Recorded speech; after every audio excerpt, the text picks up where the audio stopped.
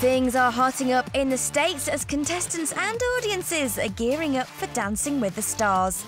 The new season sees Chaz Bono, Cher's son, who used to be her daughter, taken to the stage.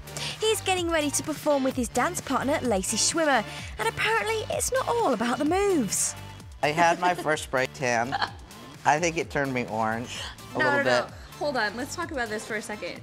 You were like yellow. Okay, yellow. I was yellow. You turned me yellow. I didn't do it to you. Well, you were the one who said go. No, go. Do it. Do it. It was his first time doing it. He'd never spray tanned before. And this show is notorious for spray tans. Chaz may be seeing the lighter side of the show, but he's come under a lot of criticism in the States. Something he says has helped him. I got so many positive tweets yesterday. I couldn't get through them all.